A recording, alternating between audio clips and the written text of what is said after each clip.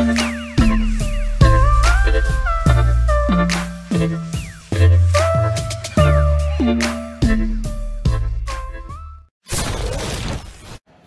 YouTubers, how you guys doing? It's been a long time. I know I've recorded a video in a couple months, well, from last year. I think the last video I uploaded was about the 3900X build, which I did build. I just didn't do a review on it or nothing. So it's just laziness on my part. But to be honest, guys, I'm not like a YouTube kind of guy. Like, I only do videos to share, you know, things that I'm interested in. And so if you guys can bear that, you know, again, occasionally here and there I'll upload. But I might be uploading a little bit more because I find myself in a new hobby I really love. Doesn't mean that I'm gonna not do any PC videos. I will do PC videos still, but I got into a whole new hobby that I really want to share. Now today's topic is about a particular part of this hobby. So I'm just gonna go ahead and say it, since you see it in the background. I got myself a 3D printer during the quarantine. So, you know, the quarantine happened in March. Around April, while working at home, I kind of got a little bit bored. I'm like, you know, I would love to buy a 3D printer. So I looked it up, did some research, and got myself an Ender 3 Pro, okay, from a company called Creality. And so when I dig more, I'm finding this hobby more fascinating, the stuff you can create. And I've always wanted to make my figurines. Like, I've always wanted to make these little figures for myself, right? Instead of buying them, you can print them whatever color you want. And so I was like, all right, I can start my little collection and the stuff I'm into.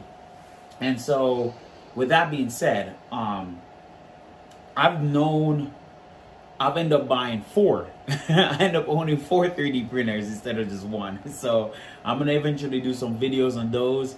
Some of the mods I've done to them. I'm kind of going into more details in another video.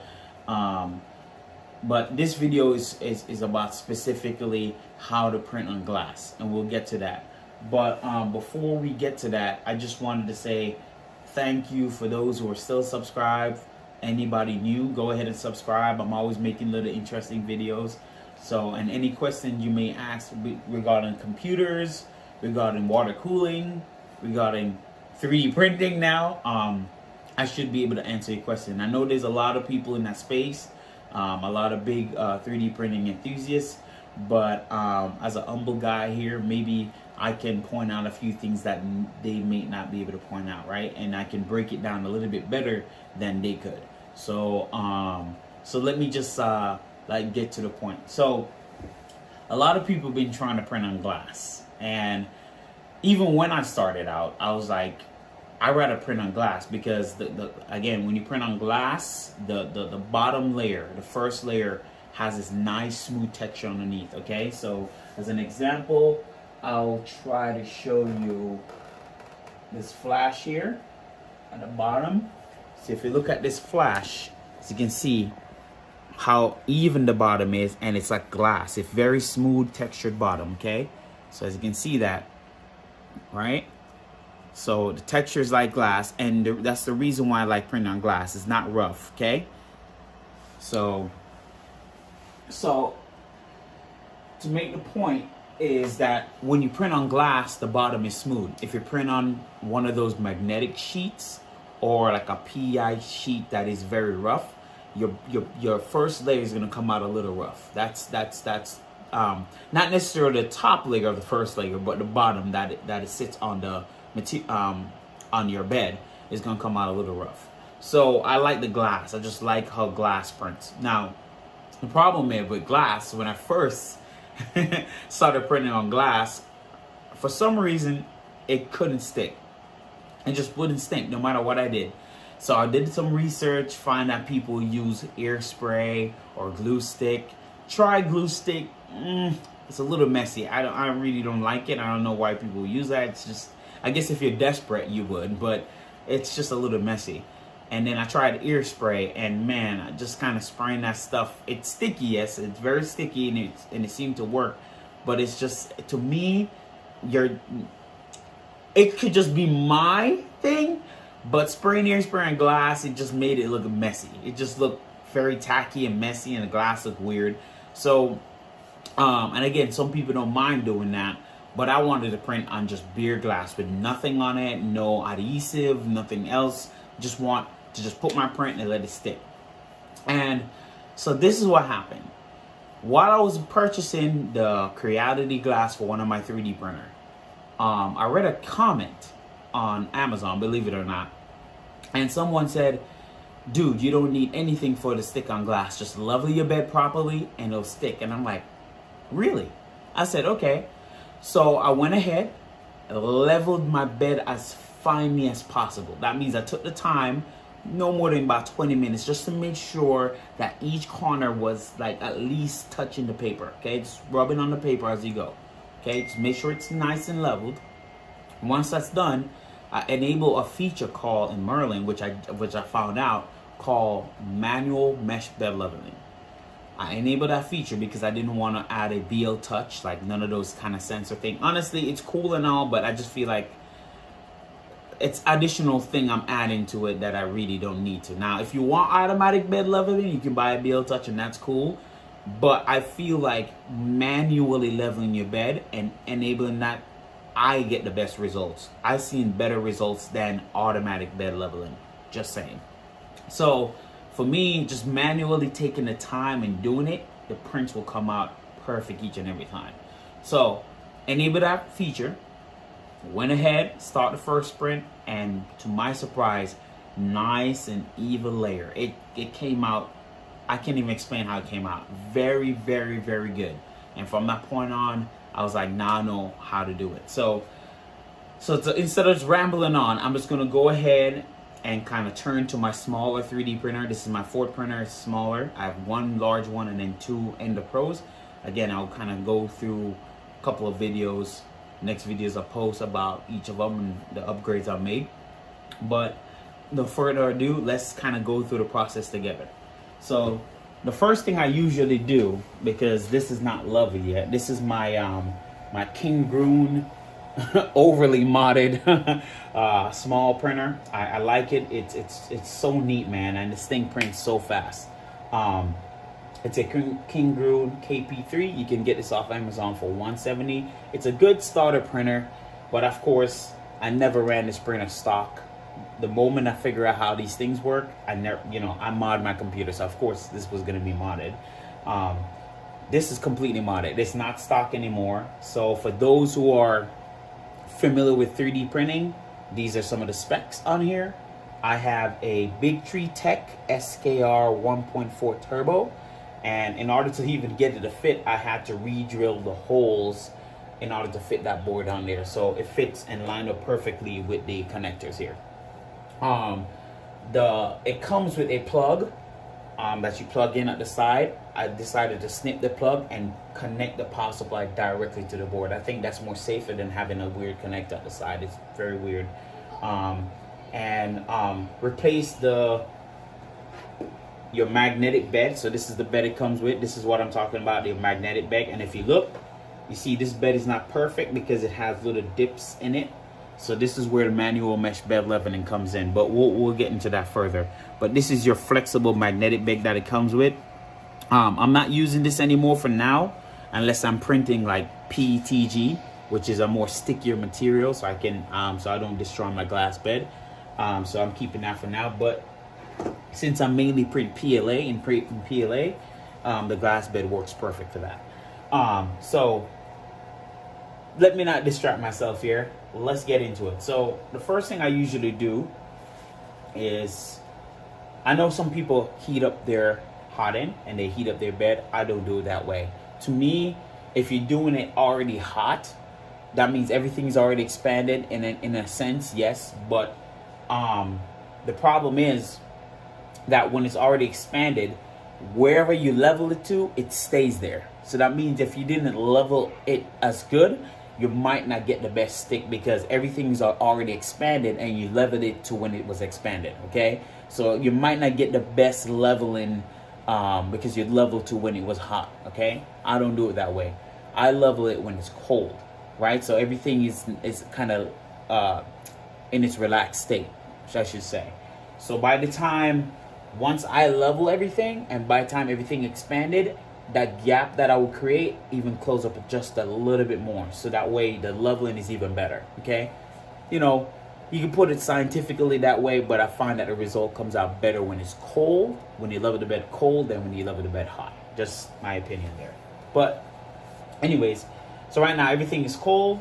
First thing I usually do is I'm using a Raspberry Pi 4 gigabyte with this printer, and so I have this application called Octopanel, which I can manage all my printers. So what I'll go ahead and do here now is I have a G code that I customize for this bed particularly, and what I'm going to do is go ahead and start leveling all 4 corners of the bed first. So I'm going to go ahead and hit print, and as you can see the printer is moving. We're going to go ahead. I could have leveled it from here, from the LCD, because this is your dual screen LCD, but I just rather do it from my phone. It seems a little easier.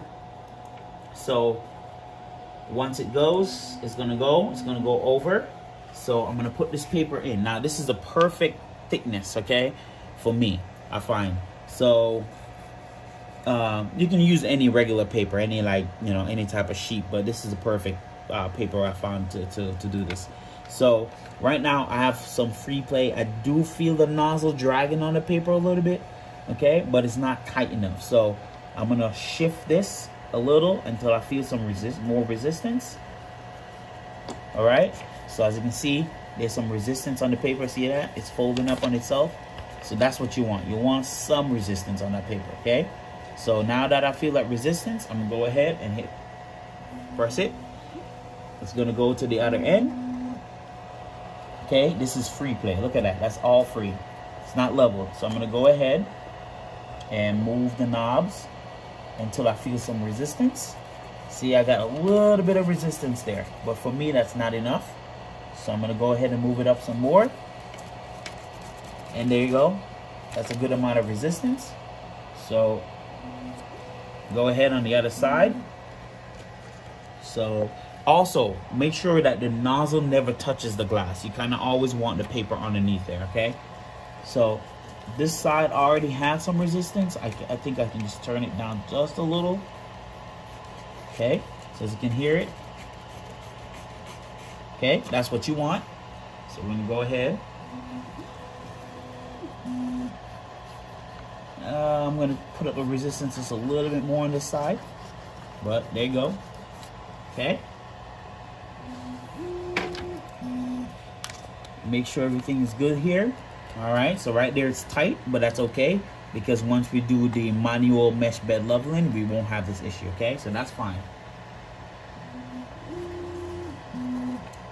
All right, see here, it's all loose again. So that's why it's important to run your program twice to make for any adjustments. So go ahead. All right, not enough resistance. Let me turn that up a little bit more. Okay. Just a little bit more in there. Okay, that's good. Okay. And like I said, I'd rather do this cold. It seems to work out a little bit better. Okay. Make sure they all feel about the same, okay? Make sure you can push the paper underneath them by itself. See, as you can see, I can push the paper underneath them, but I still feel resistance. That's what you want. Okay, there we go. All right, and to me, that's leveled manually. So all I'm doing is leveled all 4 corners. And there's like a 0.2 millimeter gap between the glass bed and the hot end, okay? You can't see it, but it's like a little gap just enough for the paper to fit in, okay? So the next thing we're gonna do now is we're gonna go ahead, for those who are running Marlin firmware, we'll go ahead here. We're gonna go to motion. And remember, this feature won't be available unless you enable it, okay? So I'm gonna show you, once I'm done here, how to enable that feature. You're gonna, so let me go back to the main screen here, okay? You go to motion, So we're gonna go to motion here. We're gonna go to all the way down where it says bed leveling. I'm gonna click on this.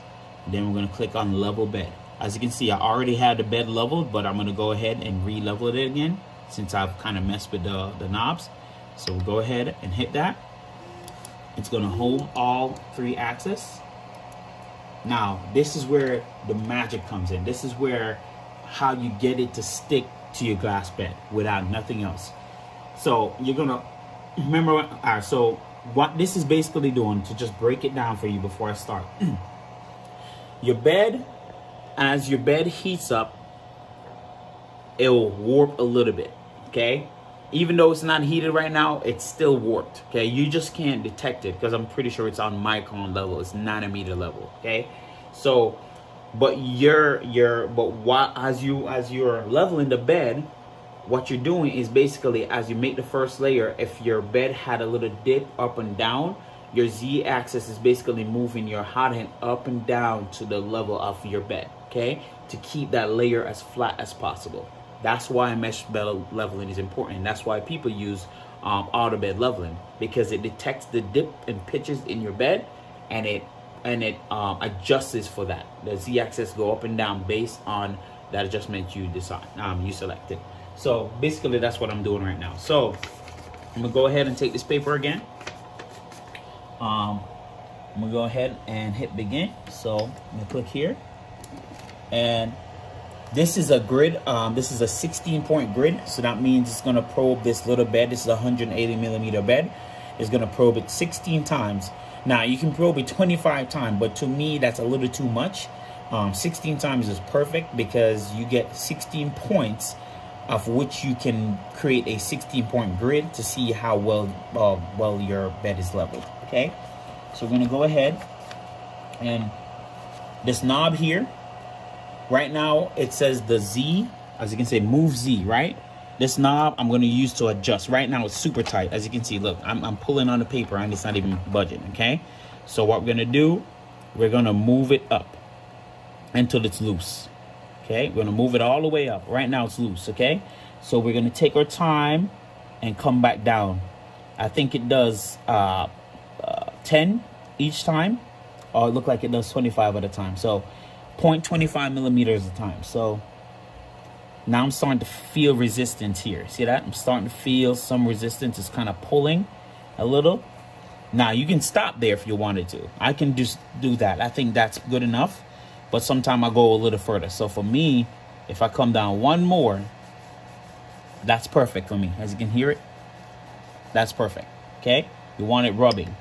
So I click and it goes to the next point, and I do the same thing. So now this is loose right here.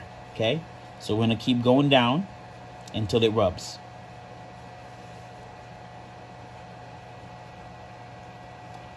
And like I said, this is patience and time. You just take your time and do this. Be patient about it. See, now feel it grab. It just grabbed right there. Okay, so I'm going to go one more. And that's perfect for me. Okay.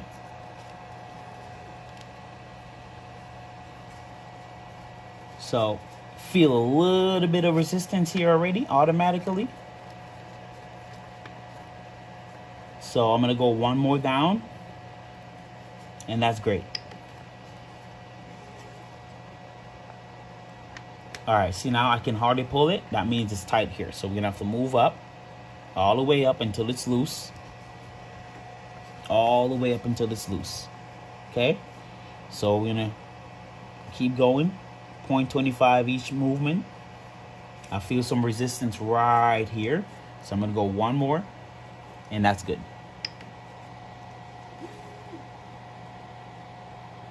So it's loose right here again. So we're going to keep going down, keep going down, keep going down. Still loose, as you can see. Slightly feeling the resistance now. There we go. So we went one more, and that's perfect right here. Let me see if I can go one more. I'll go back one, up one. So that's perfect. Okay. Remember, you kind of want to remember how each spot feels, because you want it as level as possible. You want it as even as possible. So this is loose, and you keep going down.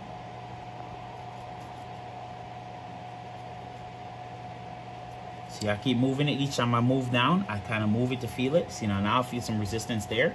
It's rubbing. I'll say one more down. That's a little tight, so I'm gonna go back one up. That's perfect.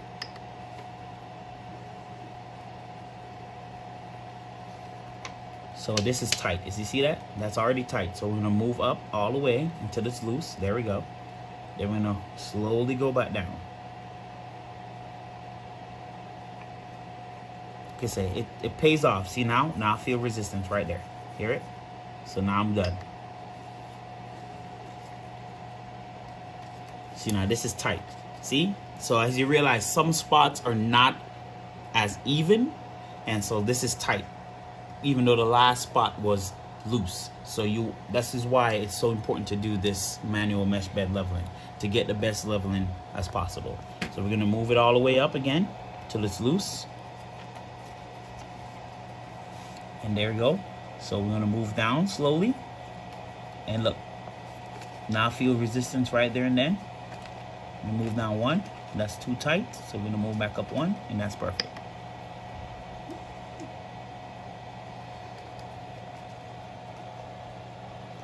See, now this is, let me say, this is a little, it's loose, but not too tight either. So let me go up and move down one until I feel it. Just want to make sure they're all even. There we go. Now I feel the drag. That's perfect. All right, this is loose, so we're gonna keep going down.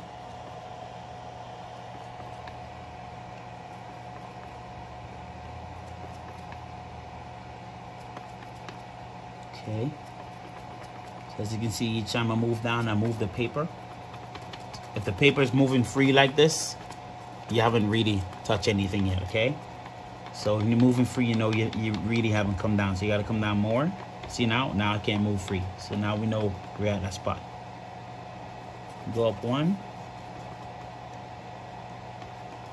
Okay, that's a little too tight. So that's perfect right there. Like I said, you want to be able to feel the nozzle touch the paper, just enough resistance, but not enough where you can't move the paper. Okay, you want to still be able to move the paper. So I'm going down here. See now it just hits. So I can feel some resistance. Let me go down one. All right, that's too tight. So we go back up one, and we're good there. See now this is too tight, so we just move all the way up till it's loose. And then we slowly come back down.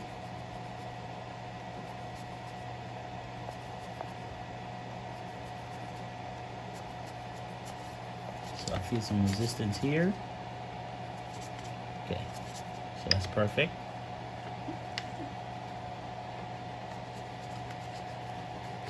This is perfect right here. Feels the same amount. All right. It's loose, still loose. Now I felt the resistance there. All right, see this is all tight, so we're gonna have to move up. So now we're loose. Now we'll slowly move down. Now feel it just grabbing right there. All right, so that's a good right there. And this is the last point, and as you can see, it's tight. So we're gonna move it all the way up till it's loose, and slowly come back down.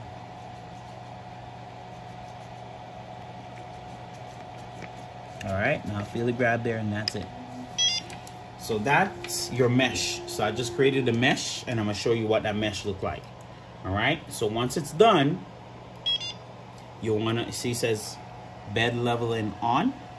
You want to go, so now you can fade. You can fade it out. So that means as it lays down the line and it start laying down the first layer and second layer, you can fade out the mesh bed leveling. So you can have it not doing that all the way through the whole print. You can just turn it off, fade it out at a certain height, and then that's it. It will just won't do it anymore. But it will only do it when it does the first, second, or fourth layer. After that, it won't do it anymore. I usually leave it on because, you know, if you're already leveling an uneven bed, you might as well keep it going.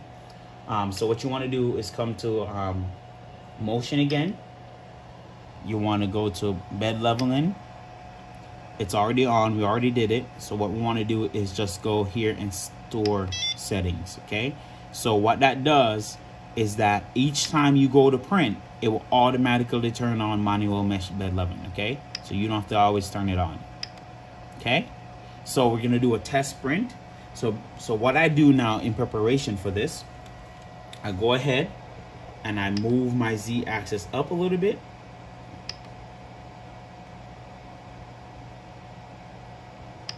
Move Z 10 millimeters. So we're going to move our Z axis up.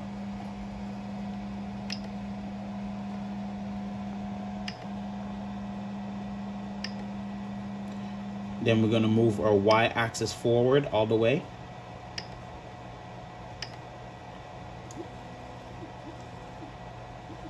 All right. And what we're going to do next is go ahead, go to temperature. We'll go ahead and preheat PLA. All right. So it's preheat 200 degrees and my bed to 65 degrees. While that's happening, I'm going to wait till it gets to about 200. Then I'll put my filament in. And then I try to kind of push the filament a little forward so that way it start coming out from the bottom. Then I let it go. So I'll show you exactly the step there. But this is how you get the best prints, because it's so important to do that, guys. If you want the print to turn out really, really well, no blemish, no issue, this is the best way to do it. So once I set this, I don't have to worry about refixing it for a long time. Like I can get like at least 20 prints out of this leveling before I have to retweak it again. Okay, so and what that does is save you from putting hairspray. It saves you from putting glue sticks, painter's tape, all that crazy jazz. You don't need any of that. Again, you just level your bread, use manual mesh bed leveling to help you, and boom, it'll come out perfect every single time. Your prints will stick all day long. And PLA as a whole, as a material, sticks very well anyways. So you won't have a difficult time having it to stick. But that's another thing you need to also pay attention to is test your PLA wheel, because not all PLA run at high temperatures. Usually a baseline of 200. If it starts to string a little bit at 200, you want to turn it down maybe 2 degrees below that, and then that will kind of stop the stringing. So like I said, even though I started this April, I know a lot more than most people in the last 5 years, because again, I'm so interested in this hobby. I've tried to study it as much as possible, so I have all the information to come out with the best print. So there we go. Now we have 200 degrees, 65 on the bed. So the first thing I'll do is I'll go ahead and pop my filament in real quick.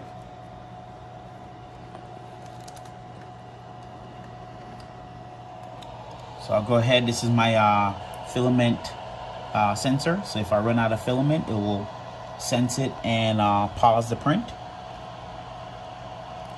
Okay, so I'll try to get it in here. All right. Sometimes I feel a little resistance there, so that means it's not completely lined up. So I'm gonna have to make sure this is lined up. So sometimes I have to bend it just so it behave itself and go in.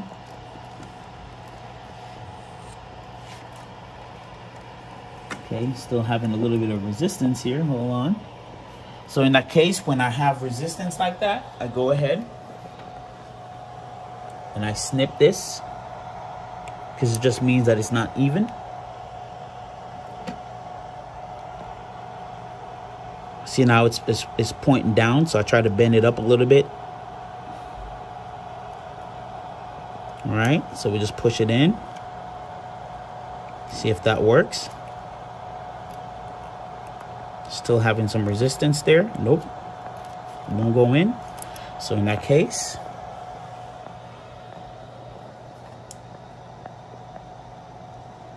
Just snip a little bit more.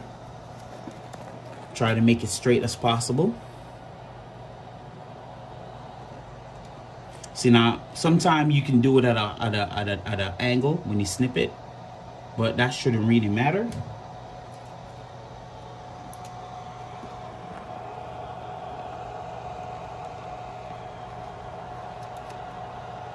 See, there we go. So once I do that and push it in, should start seeing some filament. I keep pushing until some filament start coming out.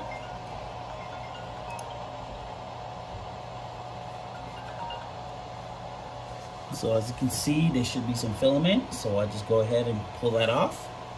Now, once we know there's filament in, we go ahead, and this is my bottle of alcohol. Okay, isopropyl alcohol. It's the best thing to clean your bed with. You don't have to keep taking off your bed constantly. Just go ahead while it's hot, spray some. You can either spray it on here or spray it on here. I just use spray it on here. You don't need a lot, just a little, right? And go ahead, take your paper towel. You don't have to put a lot of pressure on the bed, just wipe. And this helps the print to stick a lot better. It cleans the surface of any oil of your greasy hands. If you have oily hands, it cleans the surface of that or any other debris on your bed while it's hot. Okay, so if you don't like hot stuff, you can just use a glove, but I honestly, once your hand is above this, you don't really feel the heat like that. Okay, so just rub, and you can start feeling it grabbing the surface. That means it's really clean. Okay, once it's done, your bed is clean. Sometime I'll take this, wet it again, and go over it one more time. Just to make sure it's clean. See, I feel it grabbing now. And then, see that little zip right there? Sometimes I just go ahead and clean that off. All right? So, now that we are leveled, we're gonna come here. I'm gonna do a little test print to show you that it will stick perfectly fine. So I'm gonna go ahead, add this little Benji that I'm gonna print. Just gonna go ahead, I'm using Cura, of course. My profile is 0.2 simple profile. Shell thickness, your normal shell thickness. Usually I do hide seam and put it in the back. It's, to me, just that's better. 15% infill, you don't need more than that. Material, 200 degrees, 65 degrees bed, flow 100% on each. Speed, I usually go 60. I have 4 printers, so I don't need to go much faster than that. And as you can see, that's my retraction distance. 5mm seems to work really perfect for me. Cooling 100%, no supports. Skirt, I like the skirt. It's just easier because it kind of helps your nozzle to prime a little bit. And mesh fixes is 0.05. That seemed to work really well from all my printers. And that's about it. So let's go. I'm gonna go ahead and hit print with this. See, my stuff is not connected, so let's go ahead and connect this real quick. All right, it's connected. So we should be able to hit print. Oh. I had it on my phone, so that's why it's saying busy. All right, so we can just cancel there. Okay, and once we hit cancel, you can go ahead, view job.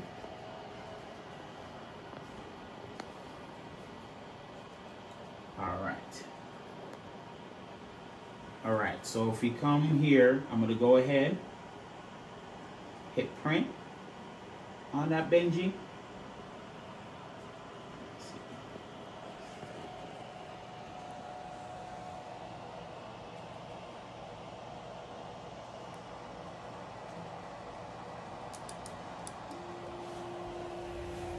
All right, let's clean this up just a little bit because it's spilling out.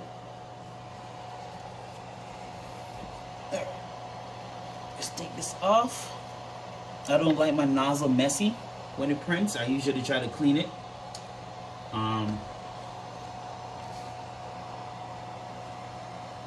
It's completing the previous G code. All right.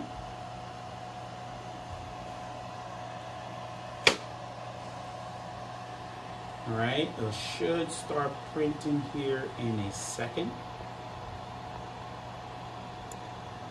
There we go.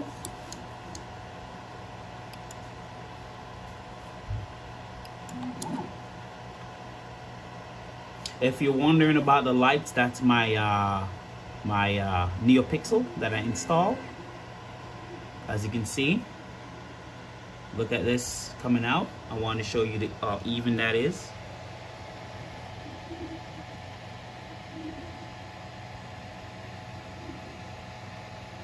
You see the lines are very even. Nothing is like shrink more than one. It's coming out very evenly. So as you can see, I didn't do anything else other than using alcohol to clean the glass. And look what it's doing.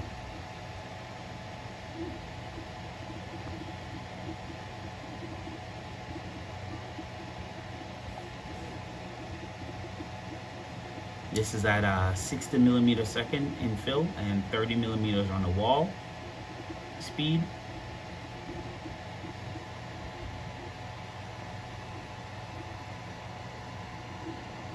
So that's all you need, guys. See, that's all you need to do. Make sure your bed is leveled properly. Enable manual mesh bed leveling, and I will show you that feature right now in the Marlin firmware. And we'll get back to see what the bend tree is doing. So as you can see, I've laid down the first layer, and it's coming out perfectly flat. No issues whatsoever.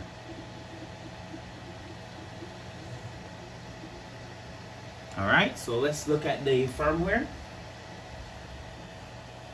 So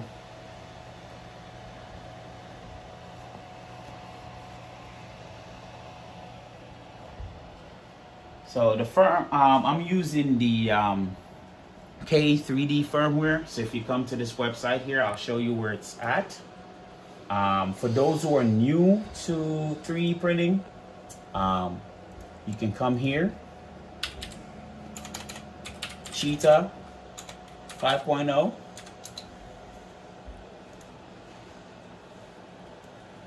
They're not my sponsors. They're not paid me or anything like that. I just feel like they did a awesome job to include a Wizard and Merlin and a Marlin firmware, and it helps you to basically get your firmware compiled for your 3D printer. So if you come here, you can come to firmware, and you can download it. So if you have a 32-bit board or 8-bit board, so I'm using a 32-bit board, of course. I'm using the SKR Big Tree Tech SKR 1.4 Turbo. If you click here, they do have pre-compiled firmware for you already, so you can download this and use this as it is. But if you want to do it yourself, you can actually just come back here, firmware, and click here and go down to a download Cheetah. And you're gonna also want to download Visual Studio code to get this going. They also have a guide for you as well, a 30-minute guide of how to do it for Ender 3, but it basically applies to any printer, whether it's a custom printer or not. You can do it from here. So I think this is a really awesome firmware for those who are trying to get started, basically. So let's show you in Visual Studio. So the feature you want to enable in here is called Manual Mesh Bed Leveling, and this is right here. This feature right there, right here. So this is what's going to help you level your bed. Okay, it's going to help you level your bed. So if you don't have an ABL, like a BL Touch or any of these fancy automatic bed leveling sensors, you can use that and level your bed. And like I said, I used it from I discovered it and use it, it's amazing. I don't use anything else. I don't need to have a automatic anything. You just level your bed and it'll come out perfect. Now, if you come here where it says grid max point, I selected 4. You can do 3 where it probes your grid 9 times. It probes your bed 9 times. I did 4 and probe mine 16 times, as you can see that I showed you. You can even do 5 and it probe your bed 25 times. But that's, to me, that's a little bit too much. You have to be going through your bed 25 times. Now, it will make it even more accurate. But I think 16 is perfect. 16 is perfect. So I just wanted to show you guys that. If you want to look at the benchy again, just so you can see one more time. Going and look at that perfectly flat print.